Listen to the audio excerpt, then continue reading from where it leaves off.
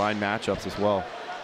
Huskies keeping the puck alive. They'll take Rosenthal out for Griffin. And meanwhile, Sikura with great stick handling moves in, shoots and scores. What a pretty play, and it's 2-1 Huskies. Unbelievable. They just had the whole defensive zone pretty much on their heels.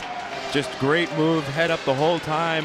Little shoulder shift right here, just walking around. And it seemed like the oceans parted and he just walked in, able to go top cheese.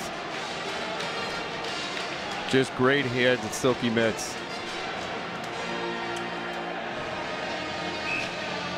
That's the second goal of the season for Dylan. Gaudette and Sikura have scored.